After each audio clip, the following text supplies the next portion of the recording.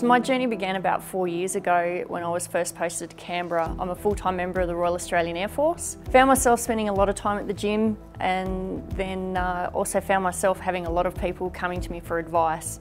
So from that I decided I wanted to give qualified advice. I think it's really important to take that personal approach with people with injuries, and really getting involved in that process does help clients take ownership of that injury process and getting back onto their own path of fitness and wellness. So my darkest moment was actually a little bit before I reconnected with Susie. I was diagnosed with adrenal fatigue and de Quervain's tendonitis in my right wrist. I then was diagnosed with Hashimoto's disease, so all of those kind of left me feeling really tired, really achy, really sore. I caught up with Susie and I came to her boot camp. I just found that it was fantastic for helping me to get through some of those moments. Everyone was really supportive, everyone was really helpful, and it was never a challenge amongst. The way I approach my clients is that they're more than just clients. They do become my friends, and I really do try to understand what their needs are, what I like. I like to see good things happen to my friends, and my clients are my friends.